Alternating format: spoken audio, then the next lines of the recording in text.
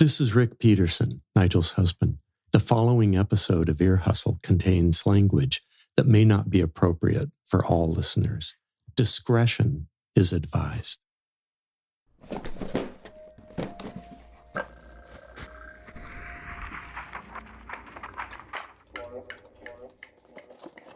There is a tray that we are going to use for our food every day, 3 times a day. I'm going to say it's about maybe 13 by 9 inches, something like that. And it has 1, 2, 3, 4, 5, 6 different slots. Then there's a spork, and it's red. And then there's a red tumbler that we're going to drink out of. It's made out of some kind of rubber. It does not have a pleasing smell. I assume that the smell will change over time when I start using it, but it's going to be weird to be drinking everything out of this tumbler, which I'm guessing doesn't hold a lot. It looks like it holds maybe 8 ounces. I remember when this big box arrived at my doorstep.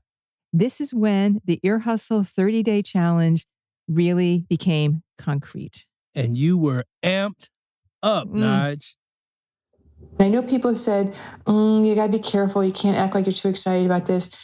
I mean, what the fuck? I am excited about it. Not because I think I'm going to replicate life in prison, but because I'm going to explore something new. And when you explore something new, you learn things about yourself and you learn things about other people, and you're going to see life in a different way. So for me, that's exciting. Indeed. And I think this is going to be a different kind of episode for us. Erlon, I mean, that's just the creative process. You've got to change. You've got to move forward. Let's do it. I'm Erlon Woods. I'm Nigel Poor, and this is Ear Hustle from PRX's Radiotopia.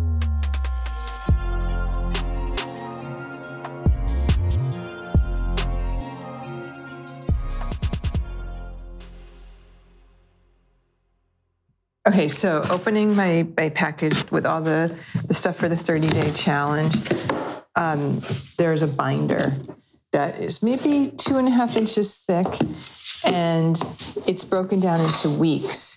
And when you open it up, there's a shopping list for each week that's a couple pages long, and then every day is broken down by menu. This past October, Ear Hustle did something we've never tried before. We called it the 30-day challenge, an experiment where some of our team tried to see what it was like to live under a set of constraints, inspired and informed by our colleagues inside San Quentin.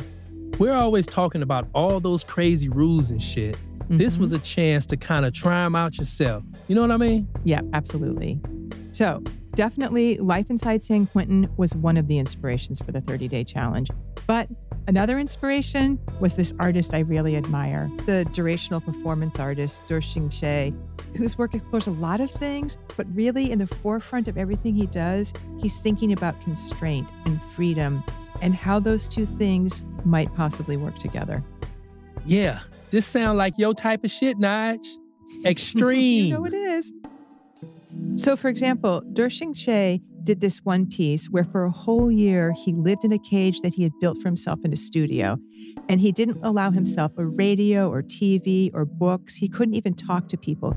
He just had to sit there and be sustained by his own thoughts for a full year. I mean, Erlon, isn't that wild? Hell yeah, that's why I couldn't do no shit like that. It's like a voluntary prison.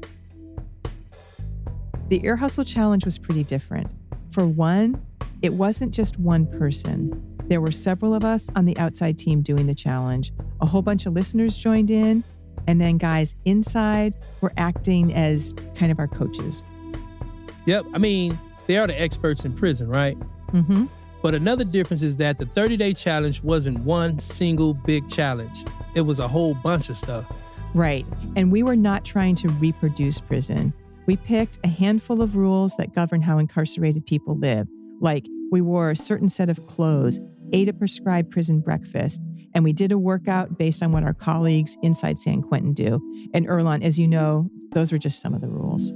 And of course, y'all were documenting the whole thing with pictures and audio diaries and all that. It was pretty intense, Nige. Yeah, well, Erlon, you know, if you don't document and archive something, did it really happen? Right. And I know at the end of it, when it came time to produce this show, you all were like, no way are we going to get all this into one episode. No, I mean, it was just too much. So today we're talking about a couple of parts of the challenge, including one big one. Earlonne, something you and I love? Eating? Eating, yes, eating. And the food part of the 30-day challenge all began with that box you were talking about just a minute ago, Nige. So you see what you're going to eat, and then you have a visual of what your tray is going to look like, where you're going to put each of your food items into each slot. It is, like I said, maybe 2.5-inch thick binder. It is a lot of information. Yep, the box. Every week inside San Quentin, the kitchen staff posts a menu of what's being served in the chow hall. And our team gave a month's worth of these menus to a dietitian who specialized in prison food. And she created a one-person version. A month-long food plan with recipes and this insanely detailed shopping list. So I just want to read some of it. This is for 1 week. Dinner roll, hamburger buns, 100% apple juice, coffee, sour cream, liquid eggs, 1% milk, vitamin fortified drink mix, frozen waffles, pancakes, frozen or mixed, frozen, carrots, navy beans dry, celery, onions, cheese, Italian low-cal dressing, corn, fried potato slices, pinto beans dry, broccoli cuts, margarine, sliced American yellow cheese, shredded green cabbage, yellow onion, apple, banana, orange, 1 each day at lunch. Assorted individual snacks, 2 per day. For example, granola You bar, showed it to me. chips. I mean, dozens of recipes. Recipes with really specific instructions on how to make all the meals that guys in prison eat. Jumbo cheese ravioli, 3 each. Creamy cucumber and sandwich. onion salad, 4 ounces. Hard-boiled egg, 2 each. Italian tomato sauce and kidney beans. Chicken Texas hash, 6 ounces. Turkey bacon, 2 slices. Pinto beans, 4 ounces. Glazed strawberry topping. Pudding, 4 ounces. Boneless chicken breast sandwich. Chicken Texas hash. Fruit drink Serving with vitamin size, C, 3/4 1 of a packet. cup. 1% milk, 8 ounces. Coffee, Turkey 8 ounces. bologna, 2 ounces. And Wheat I knew this bread, was going to be a 2 huge slices. challenge for me, in Mustard part patty. because, Earlonne, you know this about me. I'm a pretty specific eater. I mean, I have a routine and it's my routine. So it was weird to hand that control over to somebody else. I have the same thing for breakfast. I have the same lunch, and I tend to eat the same dinner 3 to 4 nights a week. I can't do that on this challenge. Every meal is different. So actually, I'm finding stress thinking about the variety of food I'm going to eat. And I know this is supposed to be about constraint and deprivation, but when I look at the menus, I think, oh my God, every night I'm going to have to cook a different meal. One of the first things you did was bring in the binder with all those menus to show the guys inside. We have New York and Rashid and Tony. And I wanted to share with you our menu plan for the 30-day challenge. I want to know what you all think of it. So each day has our breakfast, lunch, and dinner laid out and where we need to put stuff in the tray. That's what we had today, waffles. That's right on point with Monday. Turkey bologna sandwich, that's what I threw in the trash today. That's what we got tonight, Italian meat sauce. Whoa, when mass-producing garlic bread, you can see the assembly instructions are different than how you normally make this at home. What kind of bread is that? Garlic bread. Oh, you said garlic. I was like, Garlic. garlic. Garlic. It's supposed to come out of garlic. New York and Rashid and Tony were going through the binder, and New York got stuck on this one recipe for garlic bread. Yeah, we get garlic bread once in a while, and a couple of weeks ago it was so good. It was so good. What was good about it? It was this golden brown I've never seen before. It was like extremely brown, but without being burnt at all. Crispy. And it was, and it was saturated with butter. When you touched it, it felt like you were squeezing butter out. Yeah. And it was delicious. Someone made it with care. Someone made it with care. There's that one magical week, 2-3 weeks ago, where that angel came through the kitchen and then left us with the rest of this crap. That was the same day as the chicken. The same day as the chicken patty was cooked correctly. But doesn't it show you, like, it's how it's prepared? It is definitely how it's prepared. You haven't committed a crime? I don't know if you deserve for the food to be cooked the way it's cooked for us. I'm going to try my best. I don't know if I want you to. Oh. I got a confession to make, Nige. Uh-huh. Need to be straight with all the listeners. Always. I did not get a box. I mean, I support you, love you, but this challenge thing, I can't do it, Nige. I cannot sign on to eating that food ever again in my life. Plus, I've only been in society for a few years. 3 years now? So I'm still getting used to this free people food, you know? Yeah, Earlonne, I totally understand why you feel that way. I mean, you ate that way for decades. And I know our sound designer, Antoine, who's also formerly incarcerated, had a similar reaction. The first Monday when our Slack, it was photos of the trays of like what people were eating for breakfast. And I was just like, you know, it just brought me back to the sense of like, I have traumas around prison, you know, and just seeing those meals. And it's like the worst times of my life. Like that was literally it.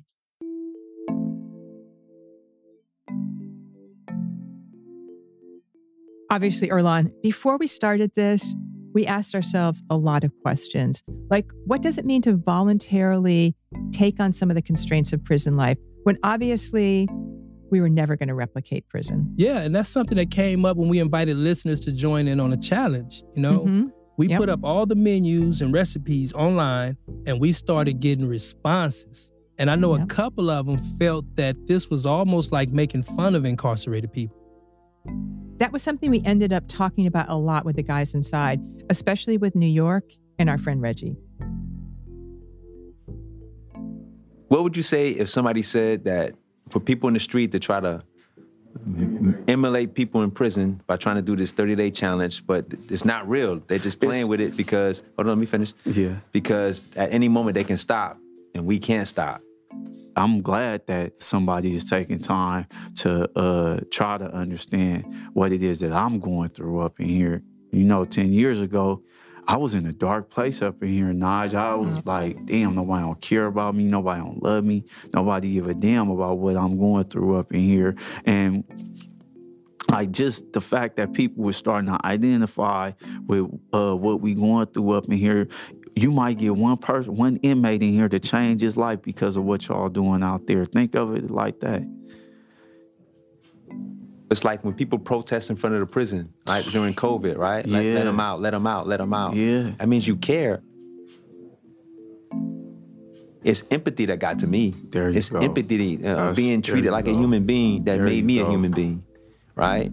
And so I love people that want to understand how it feels to go through this. And not that, like, how can somebody say I'm being disrespectful? I don't feel like that. They can't speak for me. Anybody that's willing to eat state food for 30 days is not making fun of me. But if you're willing to do the workout, if you're willing to eat the food, if you're willing to stick to 3 outfits for the whole month, right? If you want to do these type of things, you're not making fun of me. You're trying to understand what I'm going through. And that's love, man.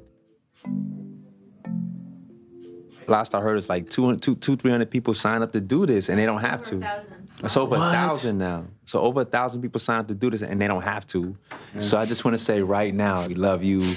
And for the 200 people that are going to drop out in 2 weeks, I still love you because you tried.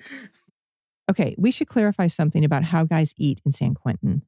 The meals served in Chow, those are provided by the prison, and that's what we're calling state food.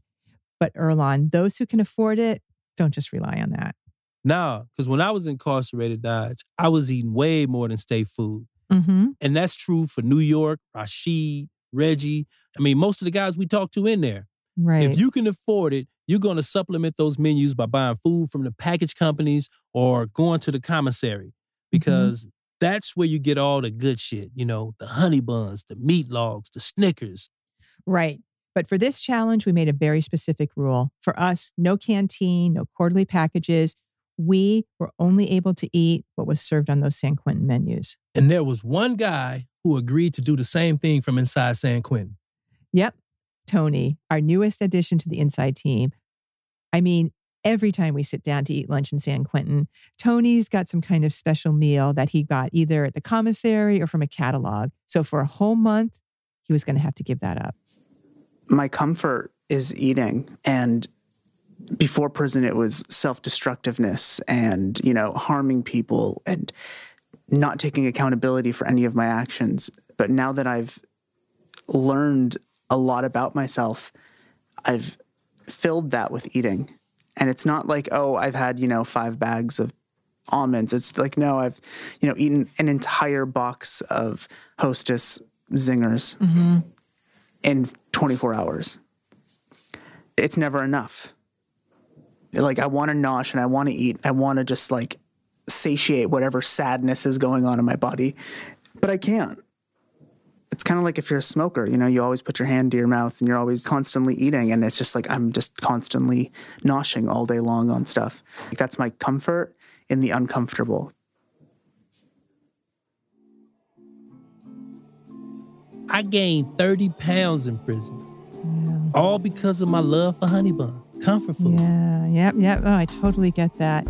And I think it's also about control. I mean, the food you buy in commissary, you choose it. You keep it in your cell, and you decide when you're going to eat it. There's no schedule around that. Nah, because, with the child hall meals, it's a very specific schedule. Because breakfast is at 6:15, and you got to go there to get your lunch, and then dinner is at 5 p.m. Yeah, so between dinner and breakfast, there's 12 hours from 5:30 p.m. until 5:30 a.m. And if you don't have commissary in your cell, there's nothing to eat during that time. So since you've had an experience this, what advice can you give us? You'll be extremely hungry. 7 o'clock is going to be the worst hour of the day. AM or PM? PM. Why? It's because you really want to snack on something, but you're so hungry that you ate everything during that day. And so it's going to hurt for the first 2 weeks. Then after that, you get used to it. So what would you do? Starve, I mean. But what did you do to occupy your mind? I try to read, but mostly I try to go to sleep or drink water to trick your body, because you can get all the water you want, right? And so you try to drink water to try to convince your stomach, get rid of hunger pain for a minute. Yeah, to get full. Yeah, I wish I remember who told me this, that in prison you'll never starve, but you'll always be hungry. And it really sticks with me, and that seems to be the truth. I mean, you're not going to die of starvation, but you will be fucking hungry a lot of the time.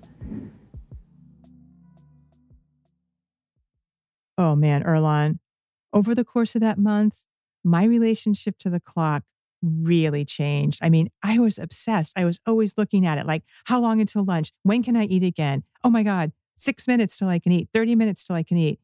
I'd never felt that way before.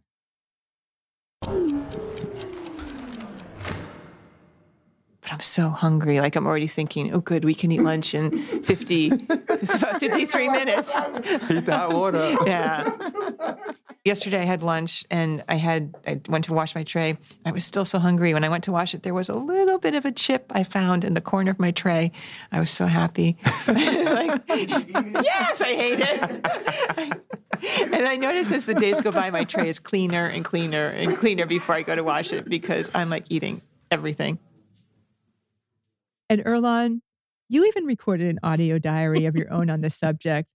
And in typical Earlonne fashion, it was so loving and supportive and thoughtful. Shit. It's about 9 o'clock in the morning,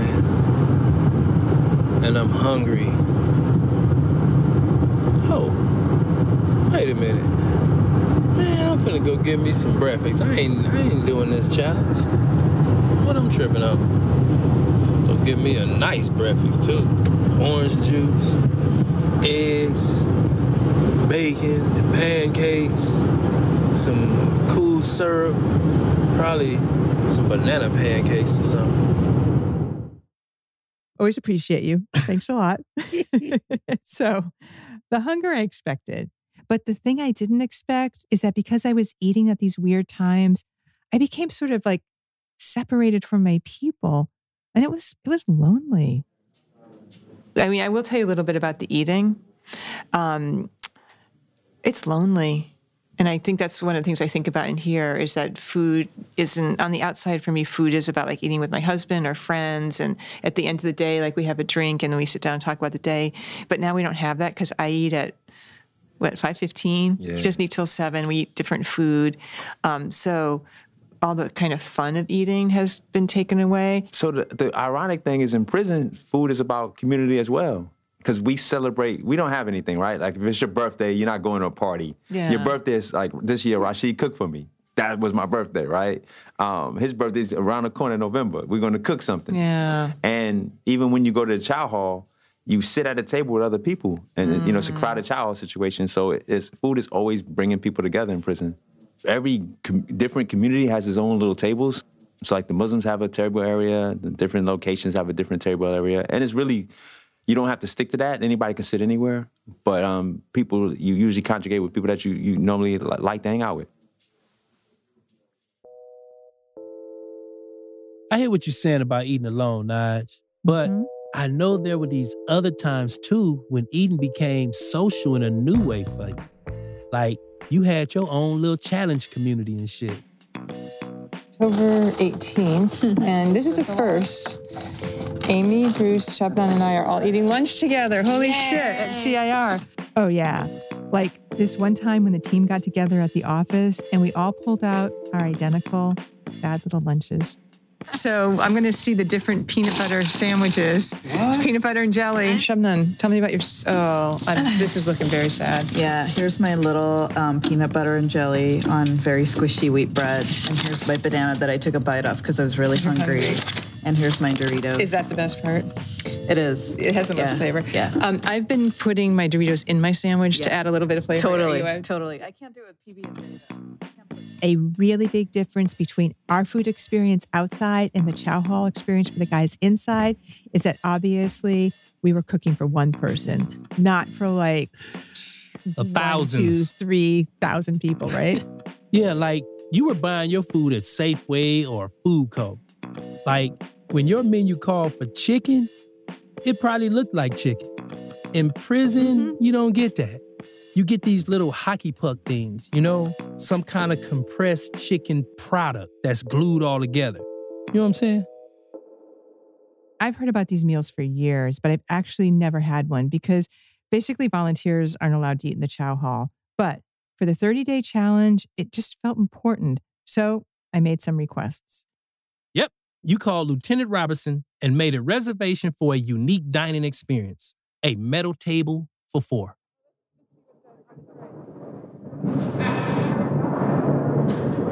It is 4:54. All right, we are heading into North Block Chow Hall. Yep. We're having dinner together for the first time. It's going to be interesting.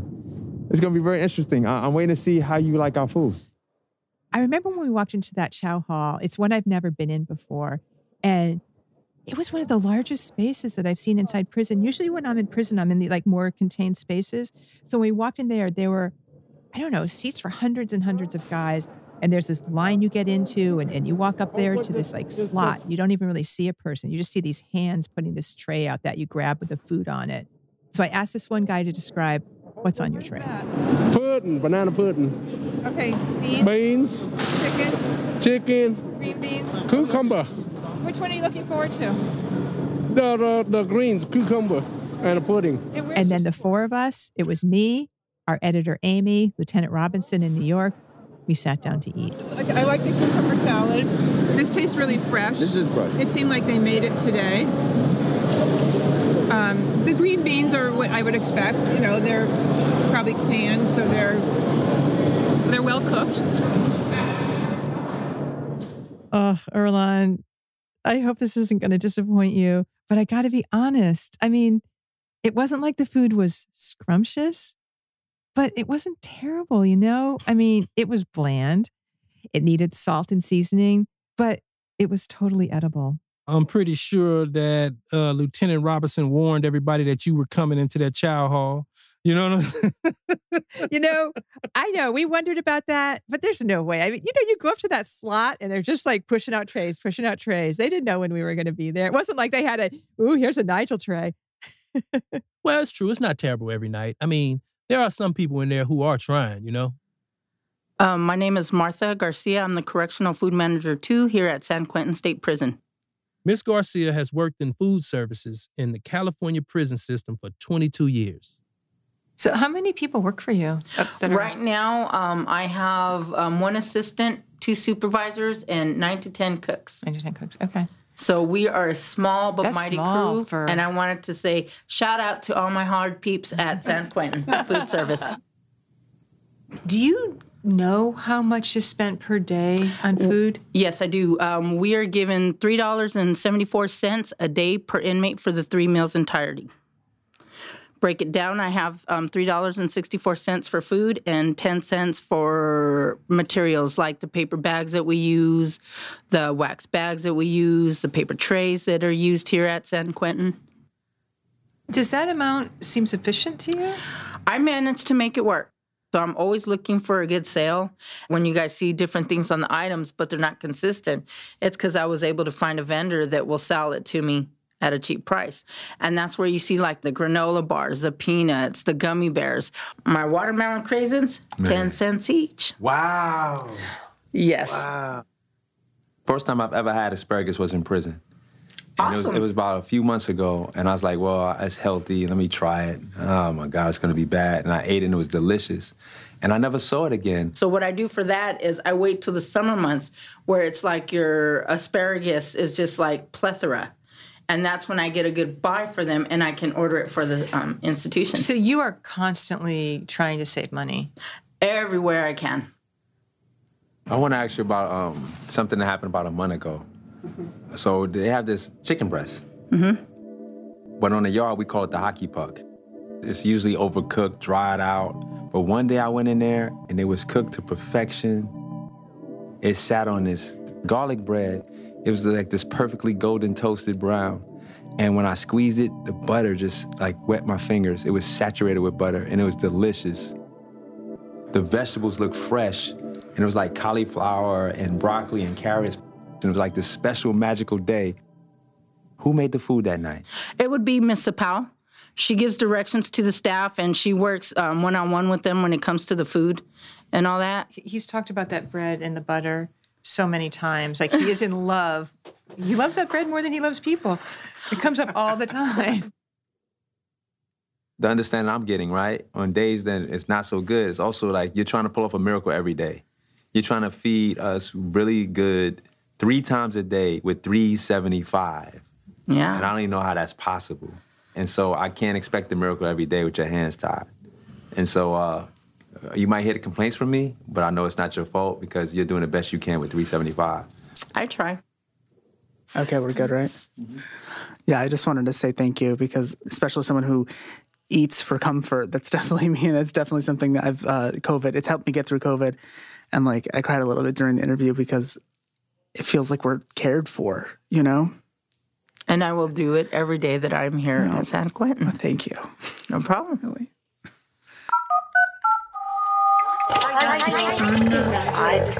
Hi, this is 75. I'm glad to hear about this project, and I'll wish the people well proceeding through this. I just completed a 3-year prison stint. I would be a healthy judge to know if someone actually followed through their freaking 30 days or not. Nige, we heard from a lot of listeners, but how many of them do you think were actually eating all those crazy meals? I don't know. I mean, I don't think it was a lot. Earlonne, it was really hard. So I'm just not sure how many people could actually commit to it. Yeah. So we started coming up with these mini challenges, things listeners could do for just a day or whatever. And people really got into it. That was cool to see. My name is Julia, and I decided to wake up earlier than I prefer. Hi, my name is Lauren. Last night, I took part in the mini challenge of sleeping in my bathroom. I took with me a cushion, a pillow, a blanket, and a book. And after spending half the night trying to fall asleep, I eventually caved and went to my actual bed. Hello, this is Anna from Italy. It's now 4:30 p.m. Central European Standard Time, 7:30 a.m. in San Quentin, and I'm reporting to be counted. I have already been to prison, spent many years, and I think I joined not so much to know what it was like, because I already do know, but to remind myself to be grateful that I am not any longer in prison. I'm sitting outside of my job as a construction worker, and it's sunshine, and I'm smoking a cigarette, and I can get in my car and go get lunch. So thank you for the opportunity to do this. Bye-bye. We heard from a listener named Rosa here in the Bay Area. Her son Joseph is incarcerated in Soledad, California, and she wanted to get a taste of what his life is like. So for a month, she really pulled back on a lot of her activities and lived kind of a quieter, more solitary life. And whenever her son called her, she'd fill him in on what she was up to. Eating at certain times, exercising at certain times, not going to the gym, but, using what you could in your house, not being able to watch Netflix and, whatever you felt like entertainment-wise, feeling the difference of how time moves. You didn't do top ramen, did you? I did. I did a lot of top ramen. Oh, my God. I did. All right, Ma. I did a lot of top ramen. You did it. You did the thing. I need to know more. I'm just going, when I get off the phone, I can't wait to go tell a couple of my guys. When Rosa talked to Joseph a few days later, he'd come up with his own version of the 30-day challenge. So, I have the challenge. Are you ready? Yeah, I'm ready. You want to write this down? I'm recording it. I'm calling it the 30-day hygiene challenge. Cheap, generic, single-ply toilet paper. 3 rolls. Real cheap. Cheap, generic, bar, bath soap. You can only use the above cosmetics for the 30-day challenge period. You can only shower, no baths allowed, and showers are to be 5 minutes only, because that's what we're allowed. You go to your closet, and you separate the following clothing items from your clothing room. Okay, we got to take a break here. But when we come back, Nigel, she's, how can I say this? The world, y'all don't get to see this part of her. Spicy? She was really, conflicted. We'll be right back.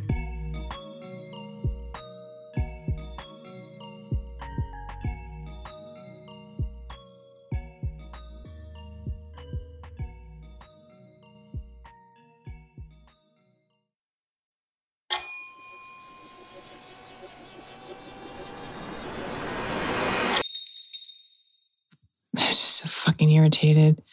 I'm really hungry.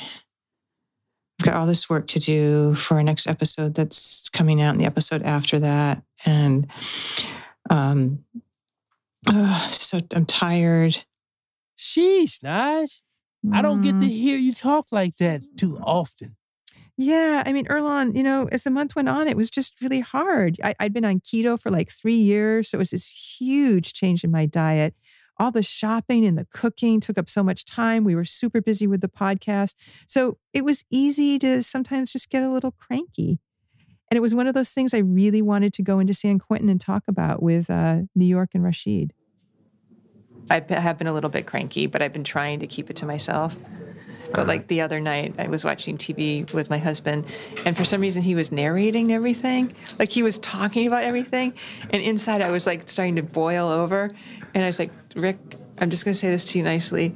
Can you please stop doing that? I just want to enjoy the TV. But I could feel like I was ready to just be like, will you shut up? I don't want to hear a running narration. I just want this to unfold on its own. So, but I felt proud of myself for at least saying it nicely. But inside I was raging. And it was a silly thing to rage over, but I was really irritated. Yeah. So, and I have felt a little bit snappy, but I've been trying to keep it in. I think I pouted a little bit at one of the Ear Hustle meetings because I wasn't in a good mood.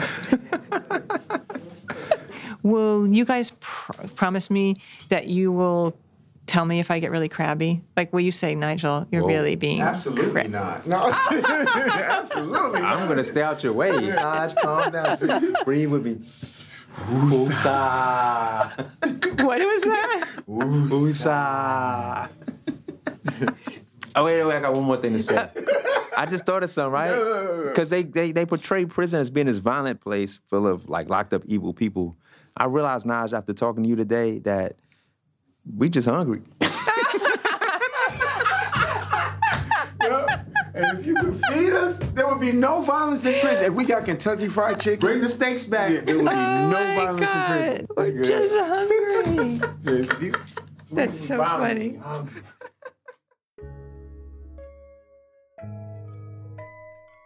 Yeah, I know it meant a lot to those guys inside to see all y'all doing this, but I think it was also pretty damn entertaining, Nige. Really? Tell me more. I mean, for New York and Rashid and them cats, they were watching you all like some kind of reality TV show. So, any other queries about how we're doing? I gotta ask you to inform, Naj. I hate to do this. How's Bruce doing? I think he's doing pretty good. Is he really, Naj? Is he really? We saw him last week. He didn't look like he was doing very good, Naj. Are you covering for him? I think he's trying his best. We had to talk to Bruce. He's fell off. It's Bruce around 10:30 on Wednesday, the 13th, I believe. I just rode to the top of this hill that I ride my bike to every few days. I guess I'm 15% more winded than I used to be. How about Amy? I think Amy's doing pretty good. It's about 6:30 and I'm looking at this lump of peanut butter, and it's so unappetizing to eat a big lump of peanut butter at 6:15 in the morning. Good thing it's only for a month, Naj. Yeah, exactly.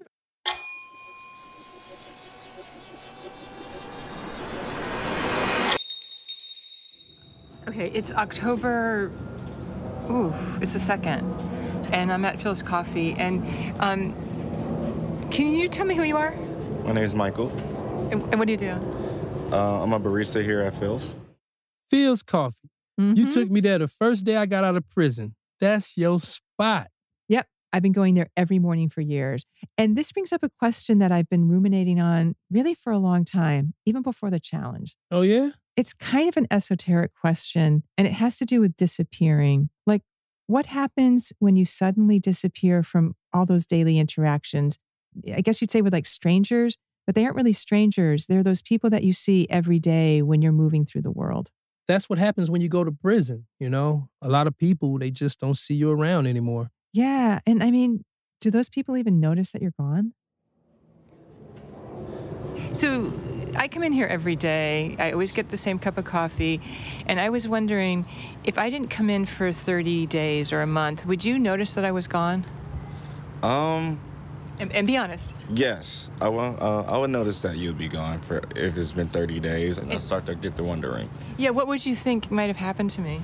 You probably went to a new cafe, or you probably moved, or, you probably taken a break from coffee. Who knows? Would you ever think anything negative could have happened? I wouldn't want to put that. I wouldn't want to put that in the atmosphere. I would think you would probably do something better. Okay. Yeah. Well, I appreciate you talking to me. So do I have your permission to potentially put this in the podcast? Yes, you got my permission. Okay. Yes. Okay. Well, thanks again for giving me some time, and I'll see you in November. All right. See you in November. Have a good one. Thanks. Thank you. On one of my visits to San Quentin, I ran this idea by New York and Rashid. I have a lot of routines. Like I told you, I go get coffee every day. And I was wondering if people who know me in that way, they're not friends, will they even notice I'm gone? And I wonder, did you ever think about that when you went to prison? Like not people that are friends, but did people notice that you were gone? I was invisible, Naj. Nobody even know I was there. Why do you think that? I was always low-key. And then half the time I was on a run. So I made a point to be low-key. But did you do anything every day? Was it we went to buy a newspaper? You had no Number one patterns? rule of being on a run. You No had no patterns. So I can't even remember a place I frequent. Yeah. And the places I did were really crowded places, like Roscoe's Chicken and Waffles or Jerry's Deli, where there's so many people. I'm sure no waitress or no cashier is wondering where the tall, light-skinned cat went. The closest to a routine I might have had is I went to this 24-hour fitness at weird hours. I like to go in late at night when it's not crowded, so I can jump from machine to machine. Yeah. And there was this one lady at the counter that was really hella friendly. Maybe she's wondering. I wonder if she might have wondered. You got me going back to high school, like riding the same train every morning, going to school. You see a lot of the same people in the morning when you get on the car at the same time. I don't know them, but I just know their face from that every day in the morning. So just missing them one day, I wonder like where they at, or did I miss the normal train? Like we would ride the bus, and we would see the same people on the bus consistently. Mm-hmm. And then when you didn't see one of them, you was like, man, like, where's the old man with the big coat, man, with the hat? You know what I mean? Like. So there's probably a lot more people out there than you think that might have been like, what happened to that tall guy? Yeah. What happened to as you describe yourself, the light-skinned guy? The invisible type light-skinned guy. Now we all know I'm at San Quentin State Prison. This is how I disappeared. Save my seat on the train.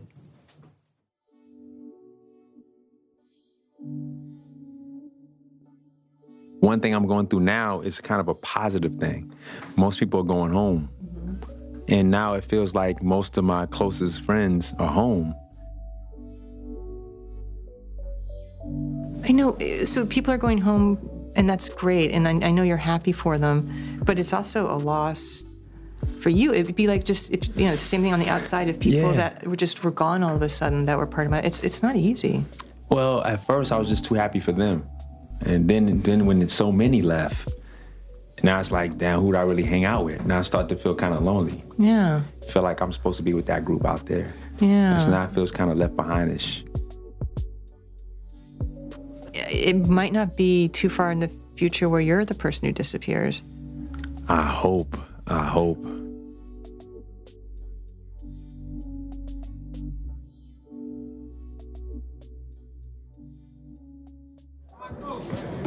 Do you have a spork? A what? A spork. Yeah. What does your spork look like? What color is it? It's orange. It's a mix between a fork and a spoon. Do you have a spork, and do you carry it around with you? Do I have a sport? Yeah, basketball. How many sporks have you had since you've been down? Since I've been in prison, one. Describe it. Pretty self-explanatory. A spork, a spoon with little fork tips, you know? I don't think people in the street have things like that. I've never seen a spork in society. You know, I never have neither, but I mean, it's kind of best of both worlds. So that box you all received at the start of this challenge, it had recipes and menus, but some other stuff too. It sure did. If we were going to be eating San Quentin meals, we had to eat them the San Quentin way.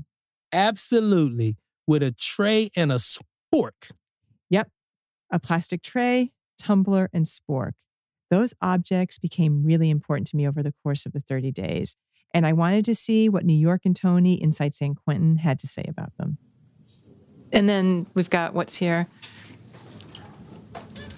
That is a red spork. A red spork. And that is a red tumbler. What do you think of the texture? I like it. Me too. Why? Why do you like it? I don't know. Feels comfortable in my hand. What do you think, Tony? This feels so strange. It feels so intimate. It's like I'm looking into a piece of you. It's so weird. Wait, why does it feel intimate? Because it's yours, right? Yeah. It's so funny that you have this reaction to it, because that's how I did. It felt so human to me. It felt very feminine. Like I couldn't really explain the attachment that I had to these three objects. Yeah. It's September 24th. It's about 6 a.m. I was just thinking about my spork and my plastic tumbler. Those are mine. Those are my things. And I'm suspecting that over the month, saying those are my things, that expression is going to have more importance somehow. And I want to talk to New York about that today. So do you always carry your spork with you? Yeah, it's in my pocket right now. If you don't show up with your own spork or spoon, you are eating with your fingers, which happens a lot to guys who forgot. I forgot. Let me borrow your spoon. No, it's COVID. Be like an Ethiopian. Use your fingers. Can you unwrap your spoon? Yeah. It feels very important to me. Definitely bigger. Yeah. Oh, yeah. Oh my God, look good. It's like mom and dad. Yep. Hey. Hello. How you doing? So How's the weather down there? New York's is yellow, and it's about a head taller, and it's a spoon. They actually look like a really nice couple. They match, don't they? So the one they actually give us is brown. This is a canteen spoon I bought. I think the yellow is preferable to the brown. It's way better. It's bigger, it's stronger. And it's cheery. It's better, yeah. I love this spoon. Yeah. And so how many do you think you've gone through? Ooh. 'Cause sometimes they fall out of my pocket, I lose them. So I'm not exactly sure, maybe 10. And how long? I would say in 18 years. That's pretty amazing, actually. If they don't break, if I don't lose them, they'll stay with me forever. Might bring one home. But yeah, I can't think of any other item that I keep around me so much. So that sound, just to mark it, was the spoon getting wrapped up all carefully and put back in his pocket. Yeah.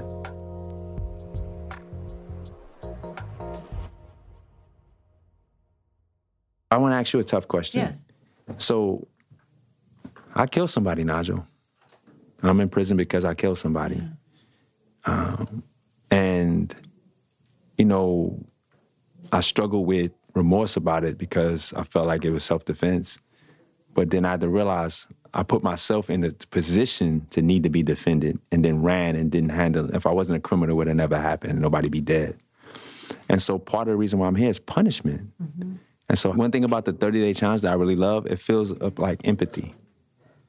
But what would you say that the people that say that we don't necessarily deserve empathy?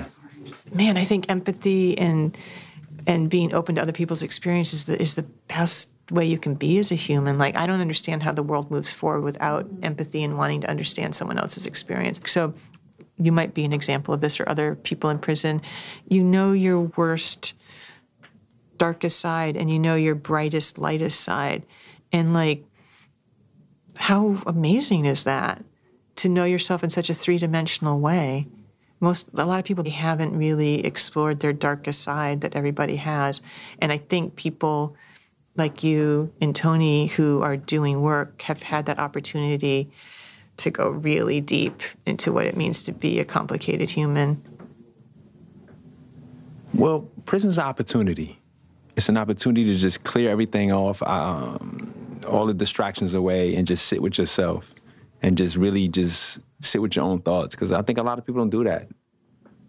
So prison forces you to face yourself. The reason why it's not the ideal place to do it is it can be a dangerous, depressing. I've seen people be in prison too long and break. I mean, it's a gamble whether you get these positive results, right?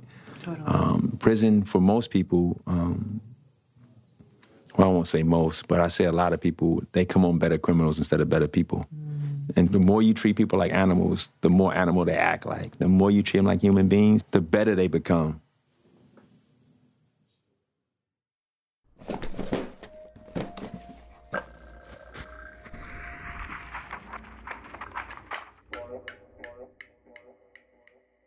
On one of the last days of October, I went to San Quentin early on, and I saw Tony, right? You remember him, the one guy inside who was taking part of the challenge. And you know what? Hey. He did it. He made it through the entire month. The first 2 weeks were horrible. I wanted to break it so badly right then. Yeah. Because I always fail at things and give up on certain things, right? And like, I'm tired of that. I'm tired of being that person that says, if I'm going to do this, like I don't come through with it. Like, really, like I want to be a different person. So I don't want to be the flake. So now that you are this different person who is not a flake, how do you feel? I guess we have to wait to see what the results are, right? I mean, ask me again in a month. Okay. See if I'm still doing the same thing. But right now, how do you feel about your success? I'm kind of proud of myself.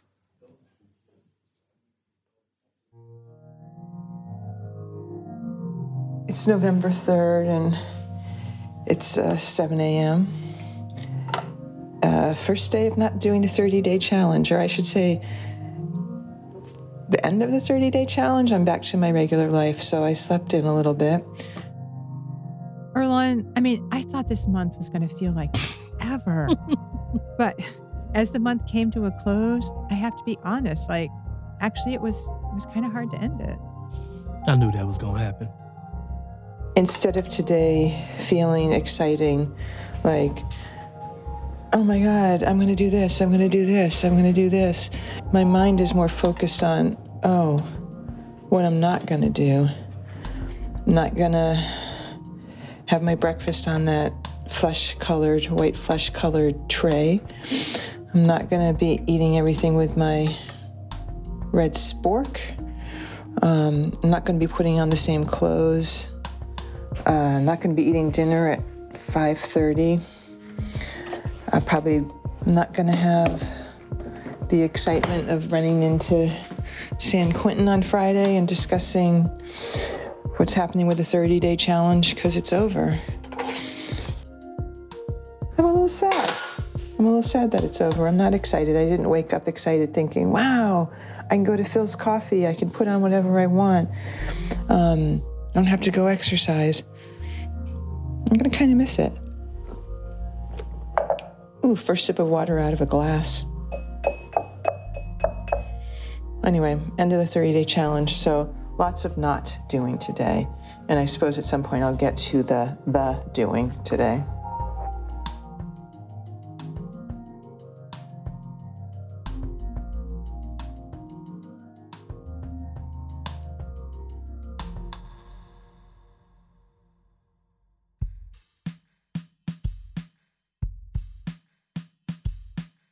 Ear Hustle would like to thank Reggie Thorpe, Elton Spencer, Jason Robinson, Garcia Nicasio, and Seneca Terrell. Thanks also to Rosa Warder and Joseph Whitaker Davis, and Michael and the team at Fields in Dogpatch for letting Nigel record in there. Big thanks also to Ms. Sapoa in the San Quentin kitchen, as well as Casey, Julia, Lauren, Jamie, Anna, and all of the listeners who posted on Instagram and Facebook, and everyone who gave the 30-day challenge a try. This episode of Ear Hustle was produced by Nigel Poor and Amy Standen, with Erlon Woods, Rassan New York Thomas, John Yaya Johnson, Rashid Zinneman, Bruce Wallace, and Tony Tafoya. It was sound designed and engineered by Antoine Williams, with music by Antoine, David Jassy, and Rashid Zinneman. Shabnam Sigmin is our digital producer, and Julie Shapiro is the executive producer for Radiotopia. We'd also like to thank Warden Ron Broomfield. And as you know, every episode of Ear Hustle has to be approved by this guy here.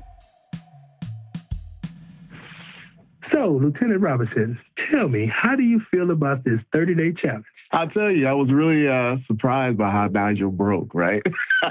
Broke? What do you mean? Giving a husband a hard time. You know, he's just sitting around trying to hang out and have a good time. And talk about the movie. Here she go, experiencing. This was one of the episodes I really do appreciate how for everyone who took the time out to really dive in and just experience some aspect of it, right? Much respect for me. So with that, I will say that this is Lieutenant Sam Robinson, the Public Information Officer at San Quentin State Prison, and I do approve this episode. This podcast was made possible with support from the Chan Zuckerberg Initiative, working to redesign the justice system by building power and opportunity for communities impacted by incarceration. Ear Hustle is a proud member of Radiotopia from PRX. Radiotopia is a collection of independent, listener-supported podcasts. Some of the best podcasts around. Hear more at radiotopia.fm. I'm Erlon Woods. And I'm Nigel Poor. Thanks for listening.